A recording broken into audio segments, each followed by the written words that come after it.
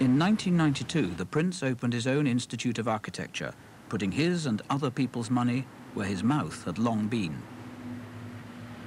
Pull it back into... Here, students learn the traditional skills, craftsmanship as well as design, the importance of harmony and precision, the vitality of the vernacular. You don't need massive depth to get shadow. If you look at the model here... The Institute is based on what the Prince refers to as timeless principles, the spiritual harmony of classical form, the importance of pure observation.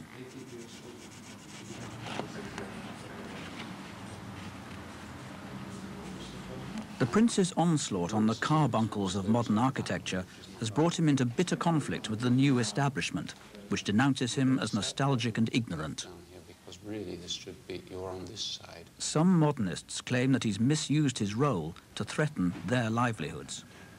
I know that, you know, the great sort of charge that gets levelled against me, you know, is that I've spoilt so many people's, you know, careers and jobs. I mean, it's not true.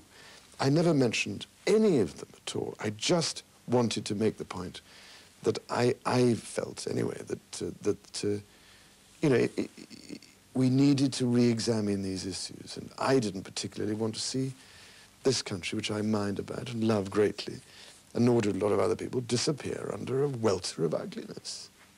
And again, I just want to say one more thing to emphasize, you know, the real basis on which I've tried to express these feelings about architecture, and that is that while I am thoroughly in favor of an avant-garde, generally, what I do not think is sensible in the long run and right is when the avant-garde becomes the establishment.